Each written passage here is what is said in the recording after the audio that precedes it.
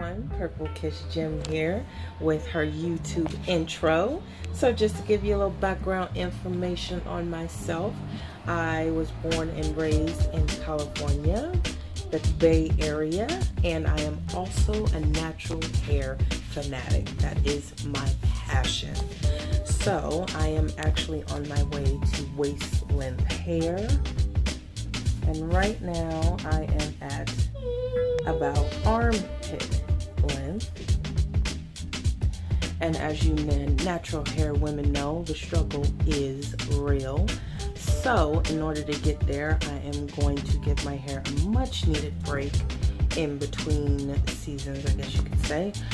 So I will be doing a lot of protective styles.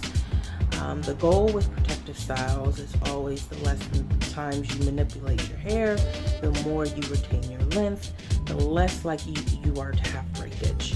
And for those that are unfamiliar with protective styling, that is basically where the ends of your hair are protected, so you can retain oil and of course moisture in your length. So I do plan to do that with a lot of tutorials, whether it be top knots, buns, braided mohawks. I've all done those in the past.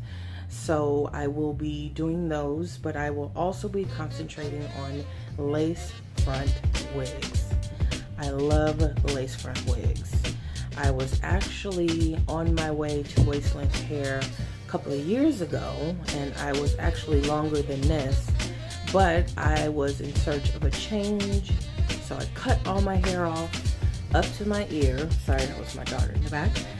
So I cut all my hair off up to my ear, and it was the biggest mistake ever. So I was patient and patient and patient. I started to do some wigs, and the next thing you know, I am actually a little less than what I was before I cut it.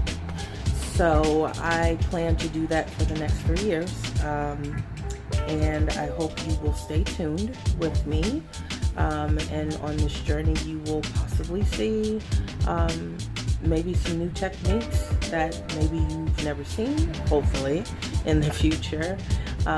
So I hope to just kind of be that go-to person for that natural hair person who is totally clueless.